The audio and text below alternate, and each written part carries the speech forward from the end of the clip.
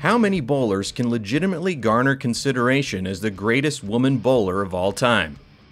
As a junior, collegiate, and then as a pro, Liz Johnson was always among the best at every level of the sport. Since I started, I was very fortunate. I guess bowling came very natural to me. In her first season as a pro, Johnson collected PWBA Rookie of the Year honors and won the sport's biggest event, the US Open. But then in 2003, just when Liz was entering the prime of her career, the PWBA ceased operations. It was very hard. I didn't. After the ladies tour folded in 2003, I really didn't know, what I wanted to still bowl, and I was only, I was 28 years old. I was in the middle of my career, so. That was when the PBA decided to let the women bowl. It's the PBA Banquet Open, the final tour stop of our regular season, but today with a much different twist. In fact, today we make history. For the first time ever on a PBA Tour event, a woman makes our TV finals. Liz, your matchup with Richie Wolf in the round of 8, you said your legs were numb, the emotion was flowing. Yeah. How do you feel now? I'm just working on adrenaline and just going to try to enjoy it and have fun and just have a good time, do what I can. She earned her way here. This is history, Randy. What a start.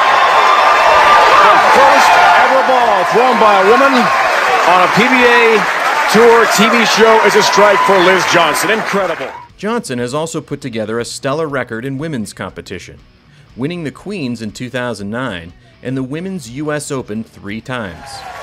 Johnson was the best all week long, defeats defending champion Kelly Kulick. Here, baby. What a performance. Bowling against Liz Johnson, you have to have your A++ game. I think if I have a first, she's second. If she has a first, I'm second. We're always in battle for the title. And I love that, because I have to be at my top. She has to be at her top. And it's going to go back and forth. If you look over the past years, it's probably 50-50.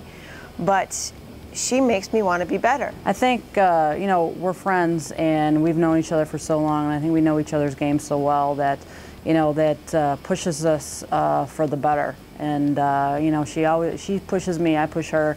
And I think when you're up against the best bowlers in the world, that makes you take that step to that even higher level. She's also been a member of Team USA 10 times and has earned more than 24 medals in international competition.